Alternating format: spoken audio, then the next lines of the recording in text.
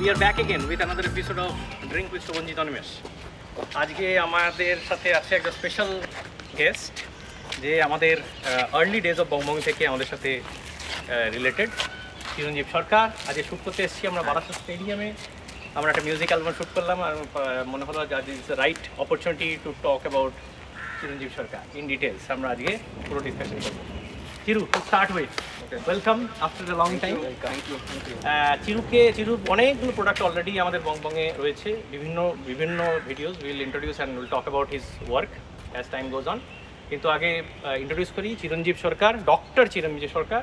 Is a dentist in profession, highly talented. আমাদের ছোটোবেলাকার বন্ধু, আমার আর শোভনের ছোটোবেলাকার বন্ধু। অনেক দিনের রিলেশন, একদম আমাদের 22 বছর বেশি হয়তো রিলেশনশিপ। 2002 থেকে যখন আমরা স্টেজ শো করতাম, রাইট। আমরা বেসিক্যালি একসাথে গিটার শিখতে শুরু করেছিলাম এবং আমরা প্রথম দিকে একটা ব্যান্ড একসাথে করেছিলাম। তারপরে তো ব্যান্ড গড়া ভাঙার পালা অনেকবার আমাদের লাইফে হয়েছে, কিন্তু মিউজিক্যালি অফকোর্স আমরা একসাথে স্টার্ট করি। কিন্তু তারপরে যেটা হয়, চিরঞ্জীবের আলো অনেক ট্যালেন্ট আমরা আস্তে আস্তে দেখতে পাই। He is writing right now for many scripts. কলা তুলছি। তো আমরা আজকে সব বিষয় নিয়ে আলোচনা করবো। ওর নিজস্ব একটা ইউটিউব চ্যানেল আছে, প্লিজ সাবস্ক্রাইব, ডক্টর চিরঞ্জীব নামে, যেটা আমাদের ফিচার চ্যানেল অন বংবং এন্টারটেনমেন্টও আছে। তো you can go head and watch his work. চিরু, so music আসা কেন? মিউজিকে আসা প্যাশন থেকে। মানে প্যাশনটা কীভাবে শুরু হলো আমি এবার বলে দিই। সেটা হচ্ছে যখন আমি খুব ছোট ছিলাম তখন আমাদের বাড়িতে গানের একটা এনভায়রনমেন্ট বরাবরই আছে। মা আগে গানও শিখতো এবং মা খুব ভালো গানও গাইতো। এবার ব্যাপার হচ্ছে যে আমার গানের প্রতি একেবারেই ইন্টারেস্ট ছিল না। তার কারণ হচ্ছে মা পুরো সকালবেলা ঘিটি ধরে উঠে রেয়াজ করতে বসাতো। ওই সকালবেলা ঘুম থেকে উঠে 6টার সময়, ভোর 5টা-6টার সময় রেয়াজ করতাম। মোটেই ভালো লাগতো না। আমি গান থেকে পুরো ডিট্যাচড হয়ে গিয়েছিলাম। কিন্তু যখন 94-এ যখন আমি ক্লাস 8-এ পড়ি, তখন প্রথম রোজা রিলিজ হলো। এবার রোজা যখন রিলিজ হলো আমার কাছে দুটো অপশান ছিল। আমি কাউকে ছোটো করছি না, মানে পুজোর আগে আমার কাছে আমার মাসি এসেছিলো। তো মাসি বলেছিল কী নিই, আমি বললাম একটা গানের ক্যাসেট। আমার কাছে দুটো অপশান ছিল, একটা রোজা, একটা নচিকেতার ফার্স্ট অ্যালবাম। আমি রোজাটা সিলেক্ট করেছিলাম শুধু তার কভার দেখে। মানে নচিকেতা যে আমার অপছন্দের লোক তা না, সে খুবই পছন্দের লোক। বরঞ্চ আমরা যখন রিহার্সাল করতাম আমাদের দুটো গ্রুপ ছিল, আমরা ছিলাম নচি ভক্ত আর একটা ছিল সুমন ভক্ত। তখনকার একটা ট্রেন্ড ছিল, চিরকাল বাঙালি মনে হয় দুভাগে ভক্ত অনেকদিন। এবার ওই যে প্যাকেজিংটা ম্যাগনা সাউন্ডের ছিল মোস্ট প্রবাবলি। তো ম্যাগনা সাউন্ডের ওই যে রেড কালারের রোজার প্যাকেজিং, ওই প্যাকেজিং দেখে আমি সিলেক্ট করেছি। সিলেক্ট করে যখন শুনলাম তখন আমার মনে হলো না, মিউজিক তাহলে এরকমও হয়। তারপর আমার ইন্টারেস্ট গ্রো করা স্টার্ট। এবার একটা জিনিস বলার দরকার আছে, সেটা হচ্ছে যে চিরু কিন্তু সাংঘাতিক এআর রহমান ফ্যান, যেমন আমি ইয়ানি ফ্যান। তো এরকম চিরু হচ্ছে মানে কি বলবো, একলব্যর গুরু মনে হয়। এমনকি এমন একটা ব্যাপার হয়েছে, যখন যেদিন এআর রহমান যেদিন অস্কার পেল সেদিন শোভন আমাকে ফোন করেছিল, কনগ্রাচুলেশন। আমি বললাম কেন? এআর রহমান অস্কার পেয়েছে, আমারটা মনে আছে। তো সেই থেকে আমরা একসাথে শুরু করি। আমাদের প্রথম ব্যান্ড, সেটার নাম ছিল আকাশ। তখন শোভন আমাদের সাথে জড়িত হয়নি। তারপরে বেসিক্যালি আমাদের ব্যান্ডটাকে আমরা নিয়ে গেলাম। শোভন জড়িত যখন হলো তখন সovonjit নামে আমাদের প্রথম অ্যালবাম রিলিজ হয় এবং সেই অ্যালবামটা কসমিক হারমোনি থেকে আমরা রিলিজ করি। তারপরে সেই অ্যালবামটাতে আরও কিছু গান চেঞ্জ করে, কিছু গান নতুন ইনকর্পোরেট করে, কিছু গান আমরা সরিয়ে দিয়ে ওটাকে আমরা ব্যান্ড ফরম্যাটে আলিয়া নামে রিলিজ করি এবং আমরা অনেক দিন সেই ব্যান্ডটাকে রাখি। তারপরে রিসেন্ট টাইমসে আমরা ব্যান্ড ফরম্যাট থেকে মুভ করে আমাদের বিভিন্ন জনার অফ মিউজিকে এক্সপ্লোর করার জন্য এখন আমরা নিজেরাই কোলাবোরেশন করছি বিভিন্ন রকম মিউজিশিয়ানসদের সাথে এবং অবভিয়াসলি আমাদের মানে স্পেসিফিক নেমেই ইনফ্যাক্ট মিউজিকগুলো যাচ্ছে। কিন্তু তার মানে এই নয় যে একটা মিউজিকে কারোর নাম যাচ্ছে মানে সেই কন্ট্রিবিউট করে। প্রত্যেকটা ট্র্যাকে প্রচুর লোক কন্ট্রিবিউট করে, অনেকেই তাদেরকে তখন ক্রেডিট দেওয়া যায়। তো এবার চিরুর কিছু মিউজিক্যাল কাজ নিয়ে আমরা প্রথম থেকে শুরু করি। প্রথম বোধহয় আমাদের বংবং এন্টারটেনমেন্টের প্রথম যে গানটা আমরা আপলোড করি সেটা চিরুর লেখা, চিরুর সুর করা এবং চিরুর গাওয়াও, যেটা প্রথমে কি ভাবছো বলো না, দ্য রোমান্টিক সং। খুবই মানে এটা হচ্ছে নন রোমান্টিক সং, যেটা এখন আমি রোম্যান্স আর নন রোম্যান্সের মধ্যে ঘোরাফেরা করছি বং। তো খুব এটা খুব এক্সাইটিং একটা সুন্দর গান। If you want to see that or here that music, go head and listen to that.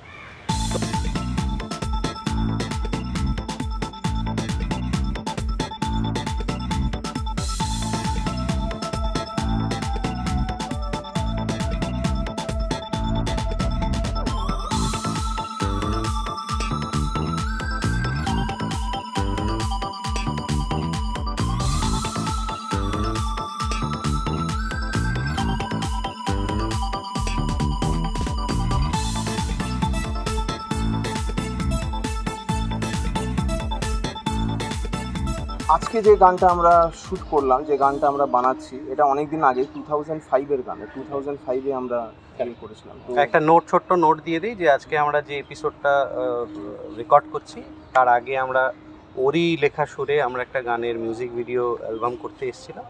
তো সেই ফাঁকে ওকে একটু জবরদস্তি আমরা আধ ঘন্টা বেশি সময় চেয়ে এই সেশনটাও আমরা করে নিলাম। সেই রেকর্ডিংয়ের এবং শুটিংয়ের কথাই ও বলছি। ড্রিঙ্ক উইথ শোভনজিৎ অনিমেষের এই এপিসোডের এই সেকশনটা আমরা যদি ক্লোজ ডাউন করি, আমি জাস্ট দুটো কথা বলে শেষ করতে চাই এটা, কারণ এরপরে আরও অনেক কিছু আমরা বলবো এবং রিভিল করবো। সেটা হচ্ছে এটাই যে চিরঞ্জীব সরকার, ইনফ্যাক্ট ডক্টর চিরঞ্জীব সরকার এমন একটা ট্যালেন্ট এবং এমন একটা মানুষ, যে লোকটার লেখার হাত, গানের সুর এবং ওনার নানাবিধ যে ট্যালেন্ট, সেটাতে অনেক মানুষকে ইন্সপায়ার করেছে। তার মধ্যে আমি একজন। আমি আমার জীবনের প্রথম দিকে যে লেখা আমি শুরু করি সেটা বেসিক্যালি চিরুকে দেখেই আমি ইন্সপায়ার্ড হই, এবং চিরু একটা সময় ছিল যেখানে আমাকে নানানভাবে আমার লেখার সমালোচনা করেছে, অবভিয়াসলি পজিটিভ সমালোচনাই করেছে। আর অনিমেষ এমন একটা মানুষ যে লোকটা আমাকে আমার সুরের ক্ষেত্রে আমাকে ইন্সপায়ার করেছে। তো আমার জীবনে মিউজিকে অনিমেষ এবং চিরঞ্জীব সরকার are the most two important লোক। তো কুর্নিশ to those two guys.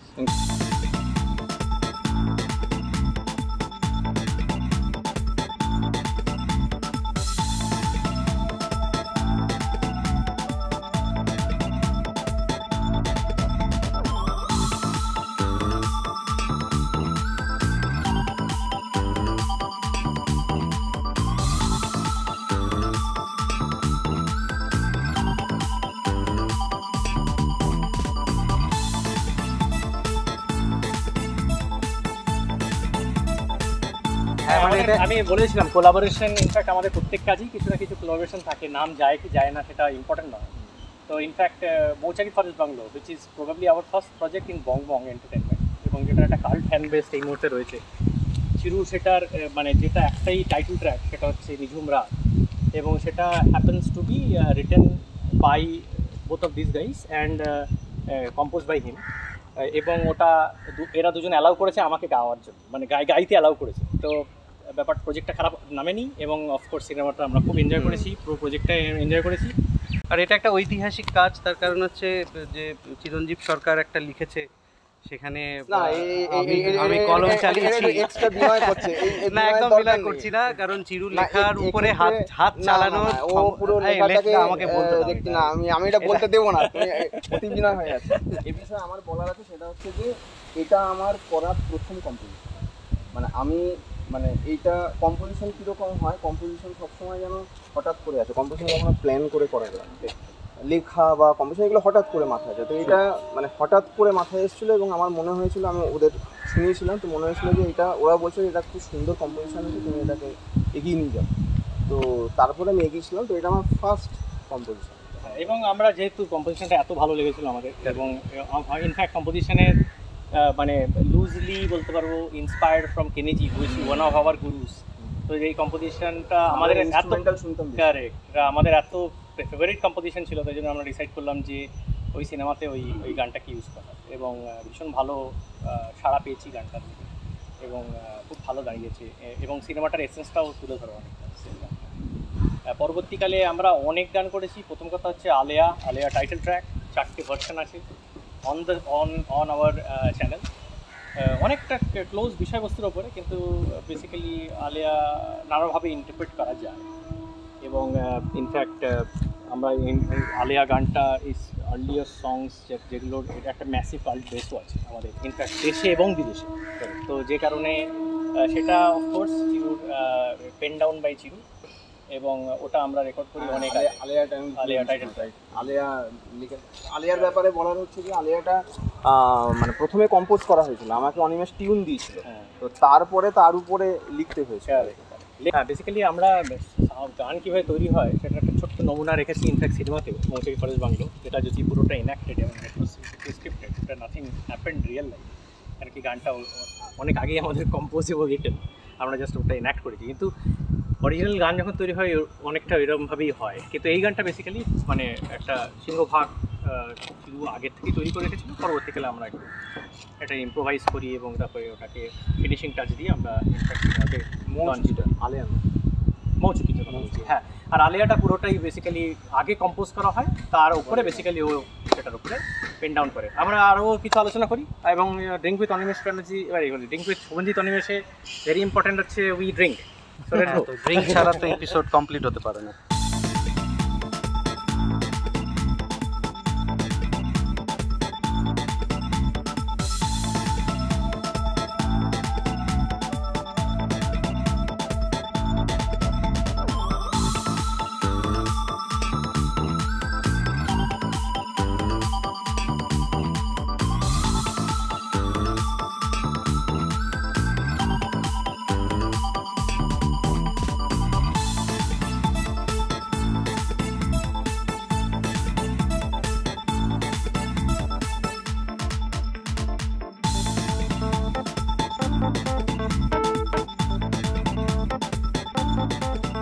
R hard ড্রিঙ্কের জন্য উস্কাচ্ছে, কিন্তু চিরু কিন্তু হার্ড ড্রিঙ্ক ইউজ করে। উল্লাস পেলাম একটা।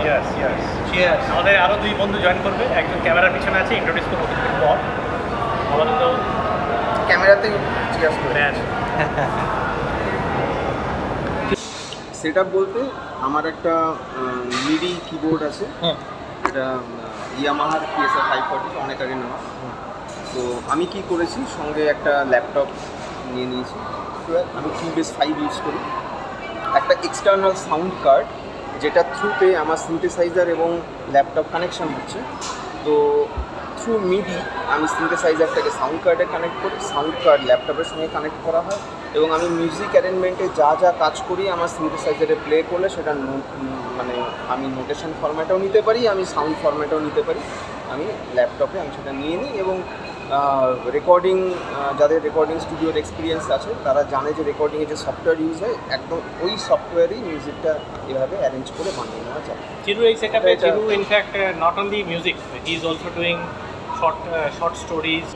কিছু শর্ট স্টোরিও চিরুর নিজের লেখা, কিছু শর্ট স্টোরি ইনফ্যাক্ট অন্য। হ্যাঁ, আমার মানে একজন স্যার ছিল, মানে একজন স্কুল টিচার, তার লেখা ছিল। এবার আরও ডিসকাশন করি, চিরুর ইনফ্যাক্ট কিছু সুন্দর গান বঙ্গভঙ্গে অলরেডি আছে যেগুলো আপনারা শুনেছেন। দু চোখ জুড়ে স্বপ্ন বলে একটা গান আছে, যেটা ওটা আমার লেখা আর অনিমেষের কম্পোজ করা ছিল, এবং ওটা অনেকেরই প্রিয় গান, মানে অনেকেরই প্রিয় গান। ইনফ্যাক্ট চিরুর ওয়াইফেরও ও একেবারে খুব উচ্ছ্বসিত হয়েছিল যখন ফার্স্ট শুনেছিল যে বাবা এটা অসাধারণ হয়েছে গান, মনে আছে। দু চোখ জুড়ে স্বপ্নটা আপনারা দেখুন, এটার মধ্যে আছে খুব সুন্দর একটা কনসেপ্টের উপরে একটা মিউজিক ভিডিও আমরা এটা নিয়ে ভেবেছি। এবং এক্ষেত্রে একটা মজার ব্যাপার হচ্ছিল, কারণ মানে যখন আমরা তিনজন কাজ করি তখন অনেক সময় লেখার ক্ষেত্রে কখনো শোভনের ইনপুট থাকে। তো আমার যখন ও গাই ছিল আমার মনে হচ্ছে, আমি বললাম এটা কি আমারই লেখা, এটা শোভন ইনপুট দেয়নি? বললেন না এটা শোভন ইনপুট দেয়নি। আমি নিজেই ভুলে গেছি যে ওই পার্টটুকু আমার লেখা, যখন লাস্ট পার্টে আসছে গানটা তখন আমার ওটাই মনে হয়েছে। ঠিক। আর এই জিনিসটা আমি বোঝা না যে কিছু জিনিস আমার মনে থাকে, এটা আমার মনে আছে। আরও একটা গান আছে যেটা আমরা চরম এক্সপেরিমেন্টেশন করেছি, সেটা চিরু প্রথমে একটা হকচকিয়ে গেছিলো যে এটা কী হলো। সেটা আবার শোভনের গাওয়া, এবং এটা একটা ম্যাসিভ ভোকাল এক্সপেরিমেন্টেশন আমরা করেছি, সূর্য সাক্ষী বলে। এটা দুর্ধর্ষ একটা গান, অসাধারণ একটা আমার মনে হয় আমাদের মানে কম্পোজিশন এবং অ্যারেঞ্জমেন্ট। কিন্তু আমরা ভোকালটা একটা, যেটা আমার কানে সেই সময় তখন এটা ঘুরছিল, ওই গানটা আসলে আমাকে রিমাইন্ড করে ঘুম থেকে উঠে একটা বিধ্বস্ত শরীর, মানে একটা লোক যদি স্বপ্নের ঘোরে গানটা দেখে তাহলে যেরকম একটা তার ভোকাল সিচুয়েশন থাকবে, সেটা আমার কানে চিরকালই ভাবছে। মানে এক্ষেত্রে আমার একটা রিকোয়েস্ট আছে, সেটা হচ্ছে যে আমাদের তিনজনের কন্ট্রিবিউশন একটা গান আছে, সেটা হচ্ছে অলস কোনো এক সময়, যেটার একটা পার্ট পুরোটাই শোভনের লেখা, একটা পার্ট তোমার কম্পোজ করা, একটা পার্ট আমার কম্পোজ করা। আমার ইচ্ছে আছে এই গানটাকে রিক্রিয়েট করে আবার, মানে এটা মনে হয় রিক্রিয়েট কি, এটা আমি একবার সে অনেক আগে বানিয়েছিলাম যখন কেক ওয়াকে বানাতাম, তো ওটাকে ভালো করে অ্যারেঞ্জ করে এটাকে আরেকবার রিপ্রেজেন্ট করা, এটা আমার ইচ্ছে আছে। শিওর আমরা অনেক প্রচুর গান আমাদের অনেক গান, একটা পার্ট আছে এই লাস্ট পার্টটা হচ্ছে মানে গানের দুটো করে স্ট্যান্ড, মানে একটু অন্য প্যাটার্নের লেখা ছিল। সেকেন্ড পার্টটা আমি কম্পোজ করেছিলাম আর মেইন পার্টটাও কম্পোজ করেছিলাম। ঠিক আছে, ওটা আমাদের প্ল্যান থাকবে। আরও অনেক কাজ আমরা দেখতে থাকবো চিরুর কাছ থেকে। আমি ইন্ট্রোডিউস করবো আজ ক্যামেরার পিছনে যে আছে তাকে, through another of our important member. Please take your seat. কৌশিকের সাথে আলাদা এপিসোড অলরেডি হয়েছে, কৌশিক আজকে আমাদের সাথে আছে।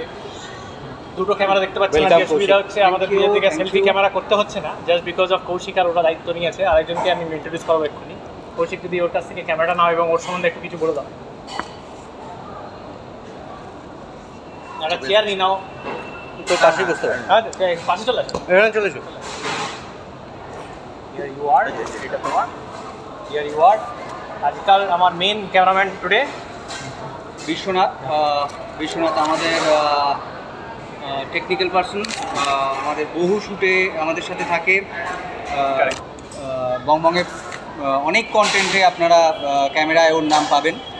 খুব ভালো ছেলে, বহুদিন ধরে কাজ করছে আমাদের সাথে, আমরা একসাথে কাজ করছি, আজকেও আমাদের সাথে রয়েছে। Over two Animesh. কৌশিকা যে জয়েন করেছে, কৌশিকা বিশ্বনাথ আজকে বেসিক্যালি আমাদের ক্যামেরার দায়িত্বটা নিয়ে নিয়েছে। ও আগে ছিল, তাই জন্য আমাদের আর ক্যামেরার চাপটা আজ নিতে হচ্ছে না। তো আজ we are full on house five and will grab hour dish and keep speaking. খাওয়া দাওয়াতে মন দিই।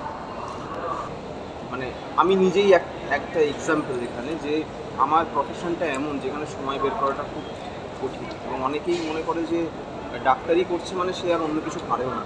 তো সবাই ডাক্তার নয় অবভিয়াসলি, কিন্তু ব্যাপার হচ্ছে যে মানে যার প্রফেশনে, যারা কোনো অফিসে চাকরি করছেন বা যারা কোনো বিজনেস করছেন, সবাইকেই সময় দিতে হয়, কারণ টাইম ইজ মানি। তো তারা নিজস্ব সংসার থাকে, অনেকের বয়স হয়ে গেছে অনেকটাই, যে তারা মানে কলেজ গোয়ার্স নয়। তো ব্যাপার হচ্ছে যে আমার মনে হয় যার যেটা প্যাশন সেটাকে এক্সপ্লোর করা উচিত, সেটা যেভাবেই হোক না। যে ছবি আঁকতে ভালোবাসে সে সময় বের করে ছবি আঁকুক, যে গান করতে ভালো সে গান করুক, যে নাটক করতে ভালোবাসে, অভিনয় করতে ভালোবাসে অভিনয় করুক। এবার ইউটিউবের সুবিধাটা হচ্ছে যে ইউটিউবে আপনি যে কেউ নিজেকে ভালো করে এক্সপ্রেস করতে পারছে। এর জন্য কারোর কোনো চ্যানেলের কাছে রিকোয়েস্ট করতে হচ্ছে না, কোনো প্রফেশনাল টিভি চ্যানেলে। আগে যেটা আমরা যখন কলেজ গোয়ার্স ছিলাম তখন আমাদেরকে খুব মানে খুব স্ট্রাগল করতে হয়েছে যে কোথায় আমরা প্লেস করব, এটা বুঝতে, এটা মানে এই একটা চ্যানেল ধরতে, একটা ওয়েতে যেতে খুব অসুবিধা হতো, যেটা এই সময় দাঁড়িয়ে সেটা নেই থ্রু ইউটিউব। বা বংবংয়ে কেন, বা সেকেন্ড পার্টে আছে বংবংয়ে কেন, তার কারণ হচ্ছে যে কারণে আমি এসেছি, মানে আমার না হয় আমার একটা ক্লোজ রিলেশন আছে এর সঙ্গে, সেটা আলাদা। কিন্তু ব্যাপার হচ্ছে যে বংবংয়ে তার কারণ হচ্ছে আপনি যদি অনেক ভিউ পেতে চান, যে আপনি যদি চান যে আপনার কাজটা অনেকে মিলে দেখুন, যেখানে 36,000-এর উপর সাবস্ক্রাইবার আছে, মানে আপনি যেটা আপলোড করছেন 36,000 লোকের কাছে আপনি সরাসরি পৌঁছে যাচ্ছেন। তো সেই কারণেই আপনি আসবেন, এটা একমাত্র কারণ। ঠিক আছে, টাকা পয়সাটা অনেক পরের ইস্যু, সেটা কারোর হাতে থাকে না। ঠিক আছে, এবং আমার মনে হয় ক্রিয়েটিভ লোকজনের মানে ক্রিয়েশনেই মন দেওয়া উচিত, টাকা পয়সার দিকে মনটা কম দেওয়া উচিত। টাকা পয়সার দায়িত্ব বং সামলে নেবে, সেটা নিয়ে আপনাদেরকে ভাবতে হবে না। আপনারা ক্রিয়েশনে মন দিন এবং ক্রিয়েট করুন, এবং মনে করুন যে আপনি একবার একটা ভিডিও বংবংয়ে আপলোড করছেন মানে 36,000 অডিয়েন্সের সামনে আপনি প্লেস করছেন জিনিসটা। তো এর থেকে বড় আর কি হতে পারে? কোন আর্টিস্ট 36,000 দর্শকের সামনে একবারে প্লেস করতে পারে? খুব কম লোকই পারে। তো এই অপরচুনিটিটা আপনি বংবংয়ের থ্রুতে পাবেন, এই কারণে বংবংয়ে আসবেন। এবং যত দিন যাচ্ছে আমাদের সাবস্ক্রিপশান সংখ্যা বাড়ছে, আশা করি আমরা এই সাবস্ক্রিপশানের সংখ্যা খুব তাড়াতাড়ি 50,000-এ পৌঁছবো, 1 লাখে পৌঁছবো, এবং এটা যেন আমাদের এই জার্নিটা চলতেই থাকে। তো আমি এই এপিসোড শেষ করার আগে I will like to thank চিরু সময় দেওয়ার জন্য এবং আজকে আমাদের সবাইকে এক জায়গায় করার জন্য। তো keep watching and thank you very much. আমরা অনেক কষ্ট করে কিন্তু এক জায়গায় হয়েছে, অনেক দিনের প্ল্যানিং করে, অনেক দিন পর। তো keep watching Bong Bong entertainment. See you next time.